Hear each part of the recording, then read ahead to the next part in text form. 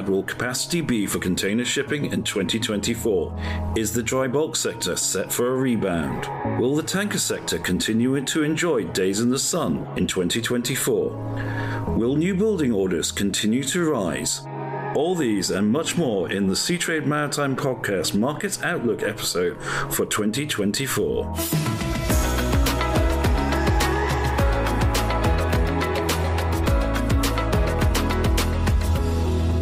Hi, it's Marcus Hand, editor of Seatrade Maritime News, with our first episode of the Seatrade Maritime Podcast for 2024.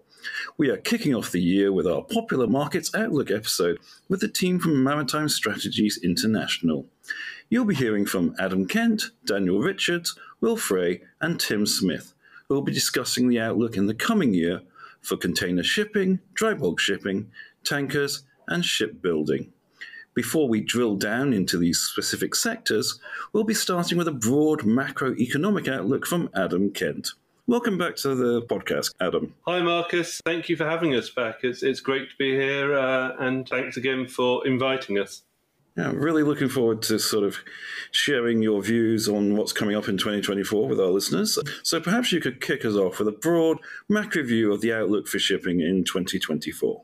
Purely from a macroeconomic perspective, at a global level, GDP growth has sort of remained quite mediocre over the course of 2023, especially for the goods-producing sectors. But at the same time, the economy has been far from recessionary.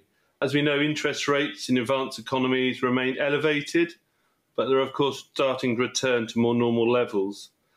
If we focus in on some of the sort of major macroeconomic regions, the US has continued to outperform, but there are signs that this is starting to slow. The labour markets in the US are beginning to cool. Unemployment rate is starting to tick up.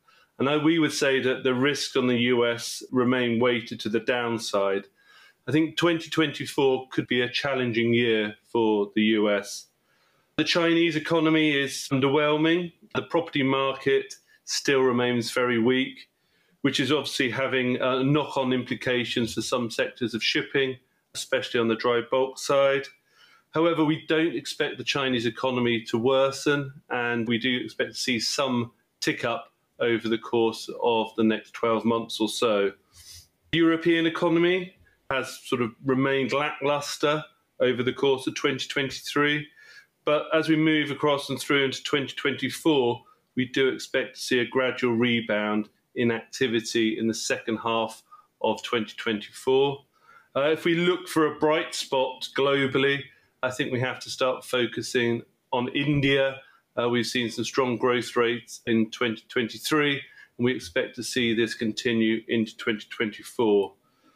If we look at the shipping markets, in general, I'd say that the shipping markets from an earnings perspective have played out as we'd anticipated, certainly over the course of the second half of 2023. We have been surprised by some sectors, certainly sort of the upside that we saw in the dry bulk market at the end of November into the start of December 2023. That surprised us.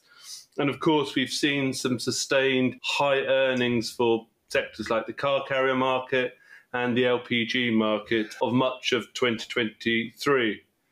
What we have seen, and we don't see this disappearing anytime soon, is heightened market volatility. Now, of course, that has been driven by things like weather-related events in the Panama Canal, where we've seen some limiting on the numbers of vessels traversing the canal and a new weighting system.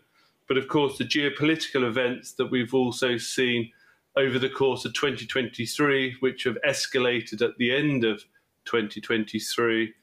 And, as we're sort of recording this podcast, events in and around the Red Sea and the Suez Canal remain rather heightened. We do expect these to have implications, certainly on the short term, for almost all sectors of shipping. How this will play out and how this will impact shipping and supply chains in the sort of medium to longer term will very much be dictated by how the sort of global superpowers deal with events off of Yemen. If we move on to the demand side for 2024, I think across all sectors of shipping, demand is actually looking relatively positive. In some cases, such as the container ship market, the chemical tanker market, demand or seaborne trade in 2024 will actually be stronger than we saw in 2023. And we aren't sort of too concerned about the demand side of the industry as a whole. On the supply side of the fundamentals equation, how you view supply will very much be driven by which sector you put under the microscope. For the container ship sector, LNG, car carriers, we're seeing huge order books which will start to be delivered, and we expect to see a lot more tonnage hitting the water over the course of 2024. This will obviously have a detrimental impact on supply-demand balances, whereas for the dry bulk sector, for the oil tanker sector, the order book remains relatively benign and is a positive for market balances as we move across through the next 12 months. So I would say that in general, it's very much a supply side story, and the strength in the market is dictated to by the current order books.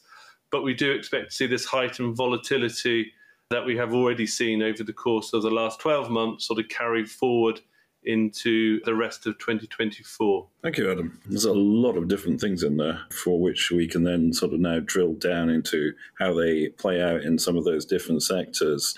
The sort of view that overall the global economy is not that strong an outlook, but you've got a lot of other factors, geopolitical coming in, and the actual shipping markets themselves, not too bad a picture, at least in terms of the demand side. If you're enjoying the Seatrade Maritime Podcast, make sure you never miss an episode by subscribing on the app of your choice.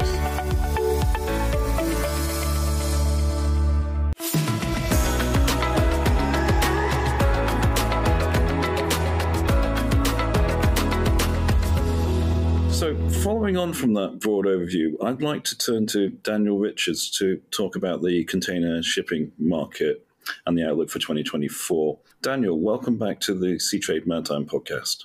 Thanks for having us back, Marcus. Thank you, Daniel. Now, when we sort of look back at the container shipping market in 2023, it's sort of plunged back into reality following the unprecedented highs of 21 and 2022. This is then combined with the large influx of tonnage that's now starting to hit the water, which was referenced by Adam before. So if we look into 2024, just how bad is that overcapacity going to be? It depends how you measure it, whether you're looking at aggregate global level or whether you're looking at on individual trade lanes or from the perspective of different carriers. But the headline takeaway is that, yes, the industry is going to struggle with overcapacity this year. There are different ways that you can model demand and supply in the container industry, but across the models that ourselves and others use, in general, the balance between demand and supply next year in 2024 is expected to be among the worst years seen over recent decades. Our estimates of 2023 were that the trade side of things, we're still waiting on some data, but that saw a narrow full-year contraction. So that's the third time in 4 years that world container trade shrank. That was met with supply growth of just over 8% year over year. In 2024, as Adam's mentioned, we do think the trade side and demand side will rebound. We think that in 2024, you will be able to see demand growth of close to around 4% year over year, although we are probably at the more optimistic end of the spectrum of opinions there. However, supply growth is still going to be north of 7% year over year, and this cumulative impact of new deliveries far outpacing removals in the fleet and the ability of liner services to absorb them, it is going to lead to probably major problems of overcapacity in 2024. There's definitely going to be some serious overcapacity there. Have lines actually stopped ordering new tonnage, or are they still continuing to place orders? They've not entirely stopped. The story in 2023 is that the pace of new orders over the first 6 to 7 months of the year was a lot more elevated than people anticipated at the start of 2023. In the year as a whole, new orders hit about 1.9 million TEU, but there was a significant slowdown starting at the end of Q3 and over Q4, where only several hundred thousand TEU of new contracts were placed. There are still some rumours out there for some relatively sizable orders, and there is going to be continued ordering as some carriers feel the need to start placing orders for alternatively fueled vessels.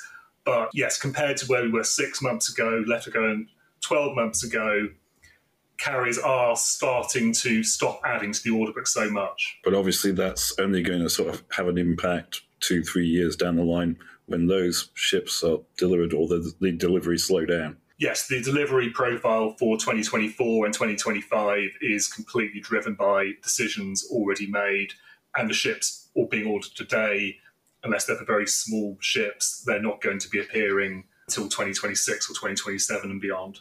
Now, we're seeing a number of other sort of factors coming into play in the container shipping market. We've had the restrictions with the Panama Canal due to the water issues they're having, and more recently, diversions from the Red Sea and Suez Canal around Africa due to the security situation. If we look at these, what impact could these have on the container market as we sort of move into 2024? It's a fast-moving picture. And as we currently understand developments, you're starting to see some diversions away from the Red Sea, major carriers announcing that they're pausing transits through the Red Sea, but we don't know yet how long that will last and how long that disruption will go on for.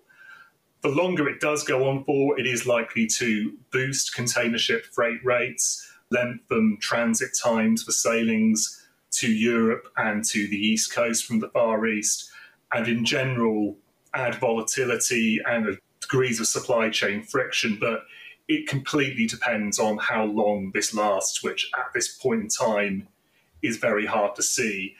The Panama Canal situation, there's been a reduction in the number of transits you're seeing through that passage.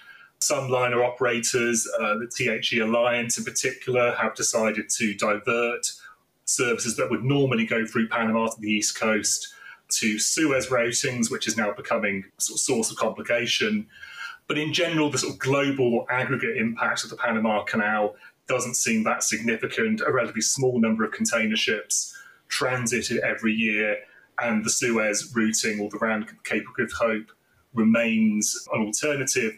Where Panama is more likely to have some impact is, some of the sourcing decisions between US East Coast and West Coast that US importers are making, and how in time that might come to impact differential freight rates for those different lanes and how customers are apportioning their volumes between those locations. Okay.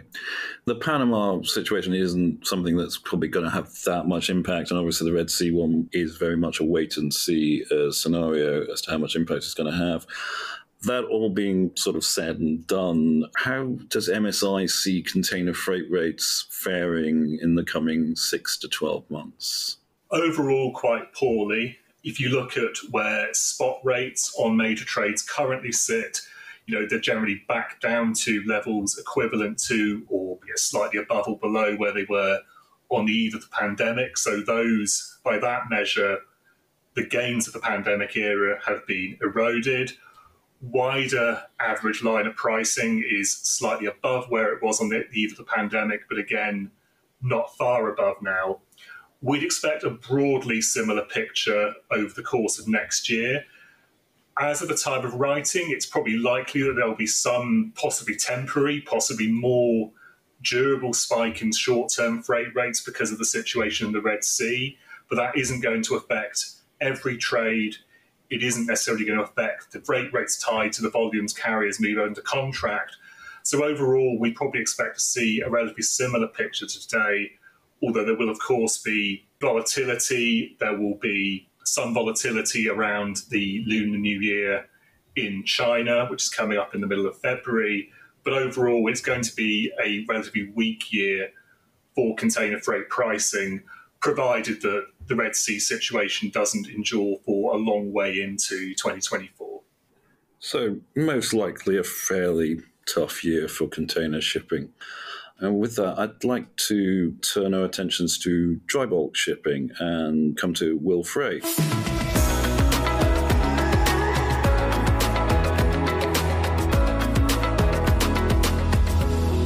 Welcome to the Seatrade Maritime Podcast, Will. Hi, Marcus. Nice to be here. Thanks. Now, it's fair to say 2023 was pretty lackluster kind of year for dry bulk, but things have picked up towards the end of the year.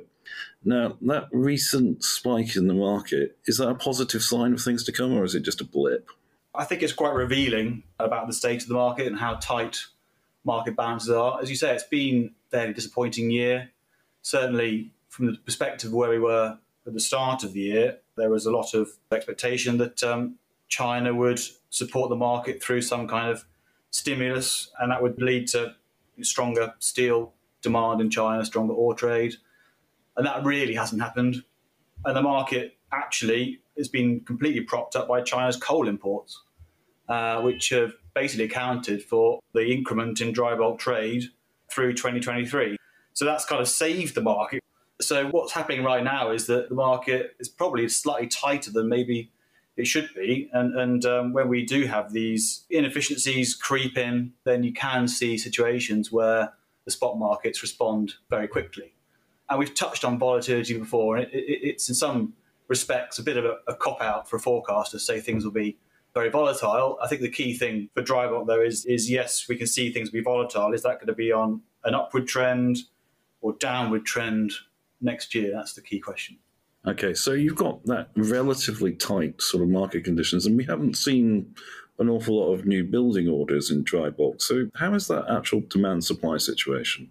Yeah, well, I think, if we refer to what I said about China's coal trade supporting the market in 2023, I think it's probably wise to start with the demand, actually, and look at what will happen in 2024. We really can't expect to see China importing another increment of 150 million tonnes extra next year. They've done this year. Stockpiles are very high. I appreciate they now have a mandate to build a strategic coal storage facility over the next few years, but we can't see imports increasing again by such a massive degree. So we think China's coal imports at best will be flat next year, more likely will start to decline. They've got very high stockpiles at the moment as well anyway.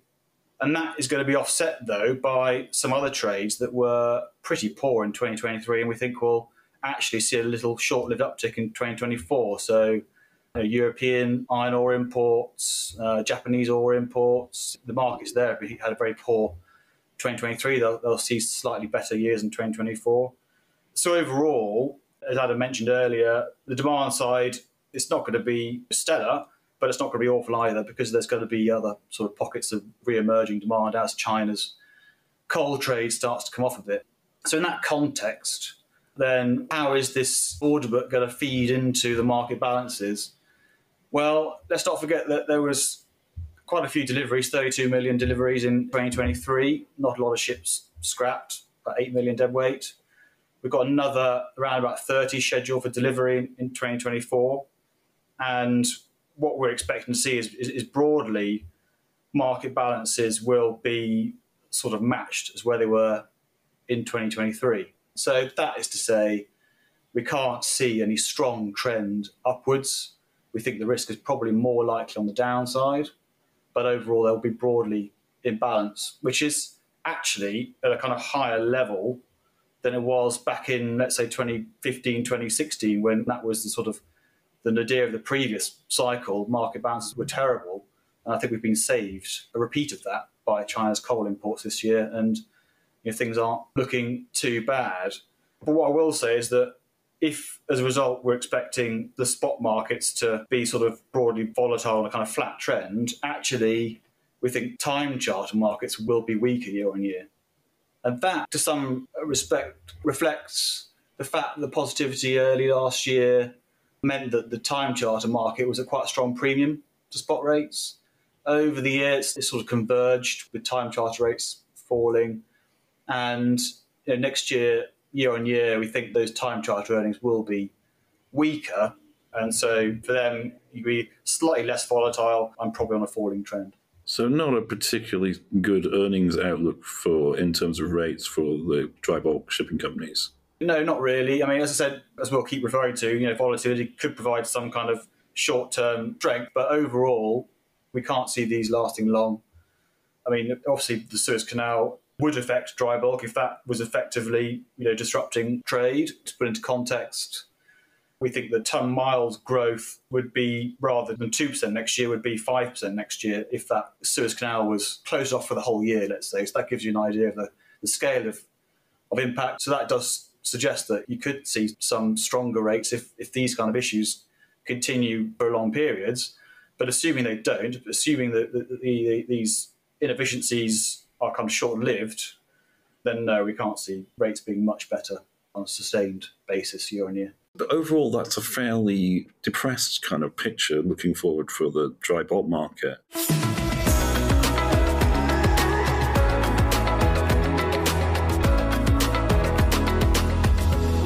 I'd now like to turn to Tim Smith to talk about the outlook for the tanker sector, one that's, I think, fared rather better. Welcome back to the Seatrade Maritime Podcast, Tim. Thanks, Marcus. It's great to be back. Thank you, Tim. So it's been another good, somewhat volatile year for tankers, I think it's fair to say. Are we going to look at a repeat of 2023 in 2024? I don't think we'll see a repeat, but I think there's still certainly underlying strength to the outlook and the fundamentals. As you say, 2023 has been characterised by high levels of volatility. We've seen massive swings in spot earnings across different markets, but it's also been characterised by elevation, overall strength in terms of earnings. We saw that continue into Q4 2023. And obviously with the wider kind of geopolitical situation at that time, that's helping as well. One of the other things just to comment on in terms of the tanker sector is how heavily influenced it's been by policy and geopolitical developments.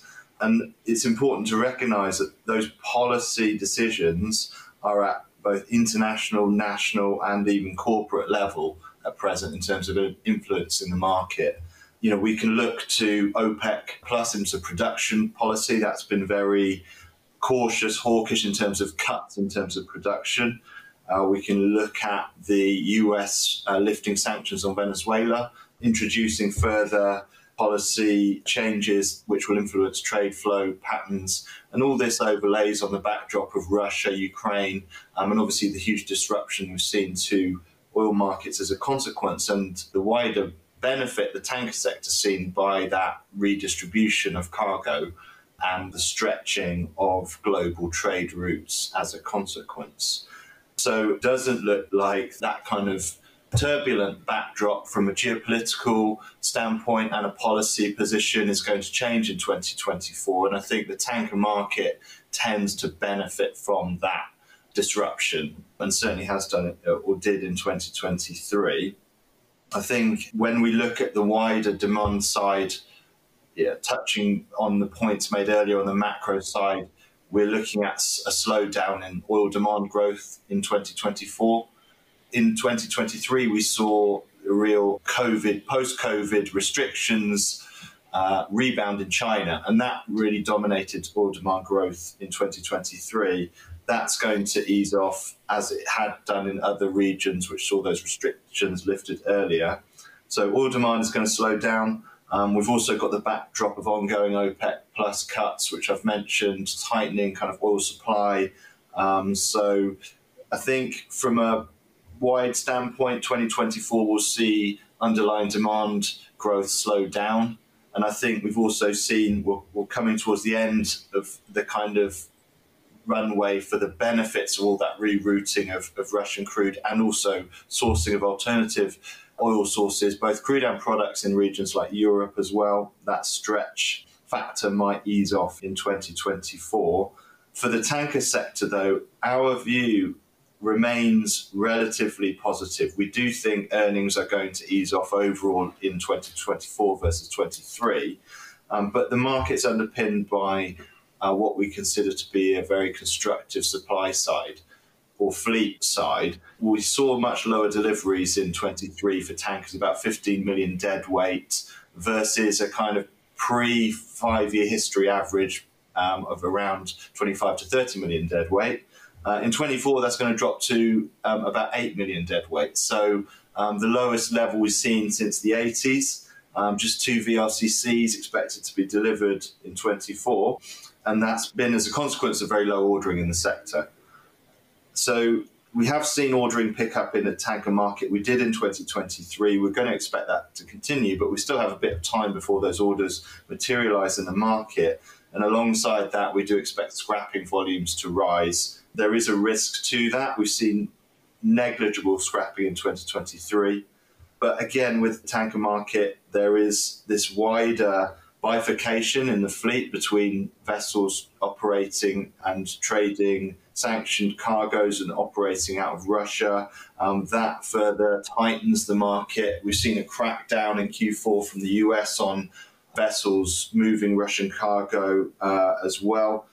So those elements further tighten the supply side beyond just the kind of overall capacity. And will or are expected to support market conditions in 2024. So there's a lot going on in the market all the time. The frequency of events seems to be increasing, and the tanker market's highly exposed to a lot of these geopolitical and policy factors. We expect, though, that the market will moderate in 24, but remain relatively kind of robust in terms of the earnings levels. Yeah, I was going to say, when you say it's going to moderate, could you quantify that to an extent? If we look at time charter rates, we'd probably be looking at a kind of perhaps 10 to 15% reduction. That does depend a little bit on the segment we're looking at. We expect VLCCs to be relatively stronger than other markets, and obviously the mid-sized markets have seen incredibly elevated earnings. I'm talking about Suezmaxes, Aframaxes as a consequence partly of the Russia situation.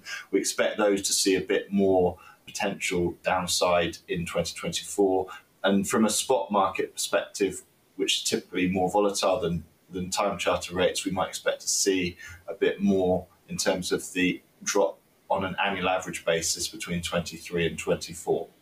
So I think it's important just to emphasize the fact that the levels will remain high in a historical context. We're talking about moderation rather than a dramatic drop, and markets have been incredibly strong anyway. So our forecast is one of positive earnings levels for the tanker sector, particularly when you look at it in long-term historical context. Yeah, so it's a pretty positive picture. And those rates, as you say, from a historical perspective, have been quite strong. The overall level of ordering has still remained quite low from the figures I've seen. Are there any particular reasons for that you see? Yeah, I mean, it's picking up, certainly, and it's been concentrated in certain sectors. So in 2023, we've seen a lot of LR2 orders, for example, on the product side, as well as MRs, and also Suezmaxes on the crude side. I think there's a few reasons in terms of they're driving that kind of reticence in ordering. One is relatively high prices. Two is kind of both regulation and propulsion and fuel types, where we speak to people in the market who are waiting to see what's going to happen in terms of engine evolution and which kind of fuel type is going to become more prevalent.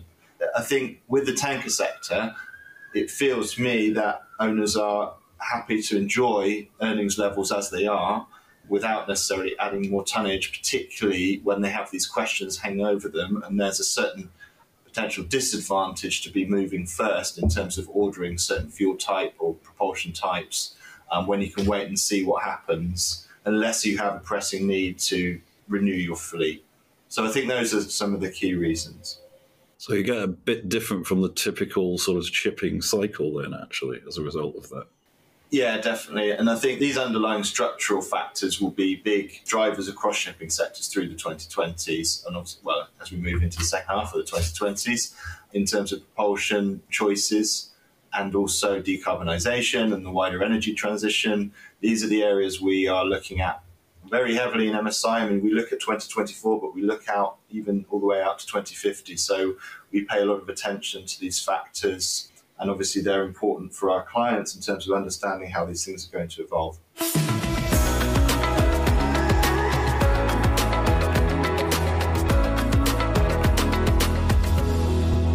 To come back to Adam for the final part of this episode to talk about shipbuilding. Now, I think, Adam, I'll just sort of start off with orders remained high in 2023. What sectors were driving this? Yes, you're right, Marcus. New building activity at the shipyards remained very sort of robust over the course of 2023. By our estimates, over the first 11 months of the year, around 66 million GT had been booked at the global shipyards. This was marginally down on 2022, about 9% down, but still very high, predominantly driven by container ship market, certainly in the first half of the year, the gas carrier market, both LNG and LPG, and a continued run on car carriers, huge numbers of car carriers, larger car carriers being built, especially China.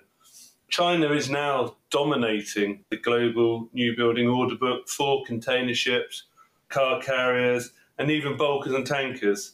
And we estimate currently there to be about 102 million GT on order at the Chinese shipyards.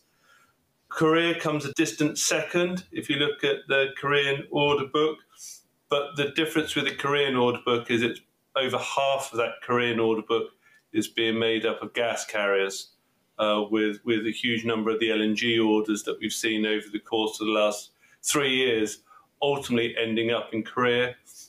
Although the Chinese yards are starting to build more of gas carriers, it certainly remains the preserve of the Korean shipbuilding market. And Japan is still there, but its order book is only about 20% of what we see currently in China. So there's a huge amount of tonnage currently on the order books at the sort of major shipbuilding nations. Yeah, with that picture, do we expect ordering levels to continue at a sort of similar rate to 2023 and 2024? No, I mean, we do expect orders in 2024 to come off the recent levels. As we say, we've seen a huge number of container ships orders in 2023, and as Dan has sort of alluded to, the market fundamentals don't look as strong in 2024 as they have done over the course of the last few years. There's a lot of tonnage on the order book, so we expect to see certainly fewer container ships being ordered. I think we anticipate us being towards the back end of the current ordering binge for the LNG sector. So we're not expecting those volumes to be the same in 2024 as we've seen in 2022 and 2023. So you really have to be looking at things like the dry bulk market and the tanker market to sort of really bolster ordering levels in 2024. And as Tim has alluded to, we're still seeing a lot of market participants in dry bulk and the tanker sector sort of sit on the fence and wait to see what happens with new technologies, with new green fuels, before launching in and ordering new tonnage. And it's one of the reasons, if you look at the dry bulk sector, the tanker sector, second-hand prices for modern tonnage remain very high. I've been referring to them as being very sticky.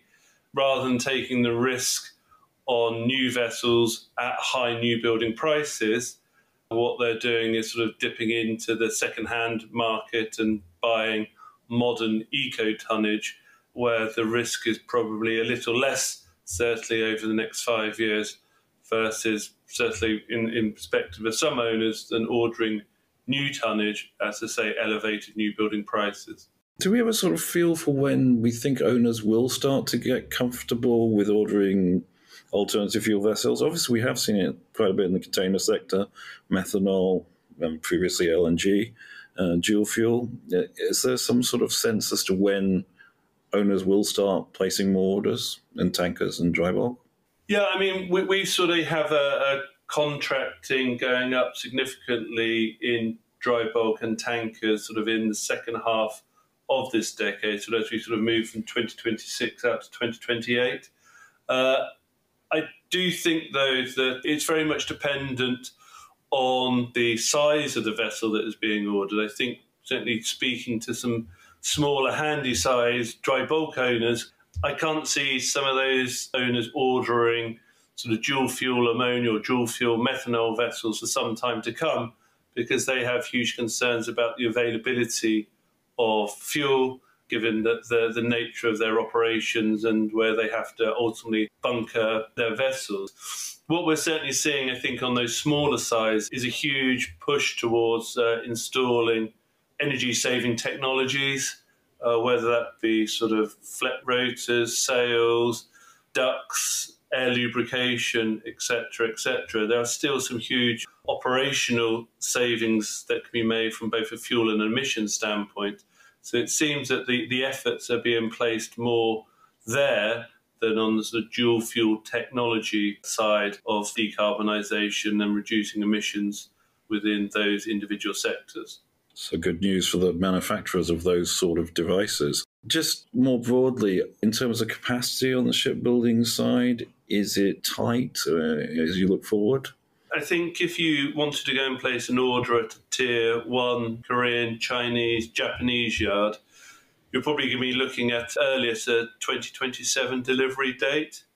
I think there are still slots available if you wanted to order, say, a sub-Cape vessel at a Tier 2 Chinese yard. You can probably squeeze one in 2026, one or two in 2026. The Japanese yards remain more difficult to sort of pinpoint just because talking to shipbrokers, looking at the data, there's still a lot of vessels that we think are being built as stock boats at the Japanese yards, vessels that have unknown owners. We think a lot of these are sort of being identified for the Japanese owning community. One of the interesting things when you do look at the order book is just how front-loaded the order books are for 2024. If you look at China, we're anticipating from the scheduled deliveries about 35 million GT of tonnage is scheduled to be delivered in 2024. So that 35 million GT compares with an average output of around 25 million GT over the course of the last 3 years. If everything hit the water, output would come up by around 10 million GT in China. In Korea, comparable statistics, that Korea is scheduled to output 23 million GT in 2024. The average for the last 3 years has only been 16 million GT annually. So again, a huge uplift in output if the scheduled deliveries numbers are to be believed. We do think that we will see significant slippage in 2024, and that, if anything, is going to put added pressure on those years, 2025, 2026, because a lot of the tonnage that should have been delivered in 2024 won't hit the water. So that will potentially help with market balances. When we talk about the individual sectors, we won't see all the tonnage hitting the water that should have done, but what it does is push tonnage out, means that delivery slots will be further out into the future. And also, unless we see cancellation, that tonnage is going to hit the water at some time, which will ultimately have a detrimental impact for supply-demand balances. We are seeing some new shipyards and some new capacity come online. We've identified more than 12 new yards that were mothballed that have been reactivated come online over the course of the last couple of years. We don't see any of those yards currently sort of getting back up to the sort of pre-mothballed capacity levels, but they will certainly help with some of the sort of tightness within the shipbuilding market. And in aggregate, we expect to see shipyard capacity rise by about 5% by 2025 when we compare it to 2021. And that obviously puts the industry in a good position when we do start seeing a lot more dry bulk and oil tanker orders happen in the sort of second half of this decade. There'll be more capacity to meet this sort of incremental replacement requirement that we're anticipating, given that the fleets for both oil tankers and bulkers are getting older, and there will be a need to move to more sort of dual fuel or zero carbon fuels as we move out into the next decade. Okay, so it's quite an interesting picture going forward for the shipbuilding sector. And obviously that plays back into all the sectors that we have just been talking about. I think with that, I'd like to wrap up this episode. It's been fascinating getting MSI's views on the outlook for 2024 and somewhat beyond that in some cases there. Now, it would be great to come back and talk to you perhaps in end of June, start of July, and see where we're at in mid-2024. With that, I'd like to thank Adam, Will, Daniel, and Tim for your time and talking to us today. Thank you very much, Marcus, and thank you for inviting us back.